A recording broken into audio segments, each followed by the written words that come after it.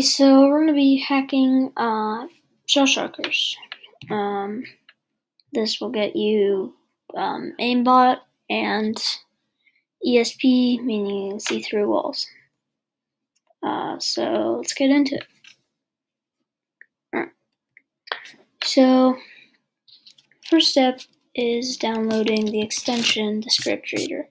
So it's called Tamper Monkey. So search that. And the first result. Then add it to Chrome. It's completely safe. It's like Google verified. It's good. It's just the script reader. It's not the actual hack itself.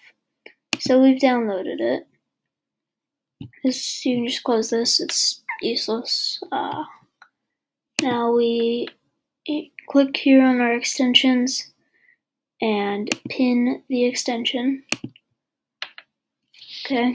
So then click on the extension here and click create new script. Highlight all this, delete it. So now we have an empty script here. Now back to our writing the script. This is just a link shortener, so you'll type in this link, or the link will be in this description, and it'll take you to this this public Google Doc.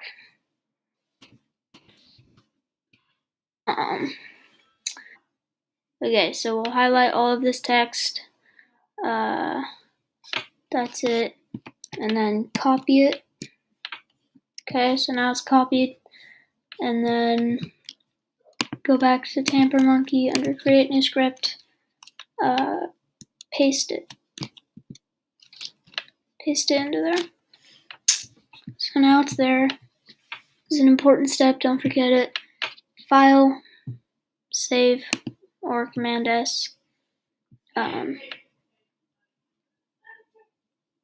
So now it's installed, and then we can reload shell shockers, and it should be there. Don't keep watching until the end, because there's some important steps after this. So you can see the menu right here. Aimbot, ESP, these are the only things that matter. Skins aren't working right now. Yeah. So this is your settings, and mine are already autosaved because I've had this before, but they should look just like this. I mean, you can play around with it, but ESP is on, so here, I'll run you through what these will look like when you activate them. So aimbot, this box should be unchecked usually, but then the thing is, when we hold down shift, or whatever this keybind is, whatever you set it to, that will be your like activator for the thing. But it has to be on hold if you want to do the FOV type field of view.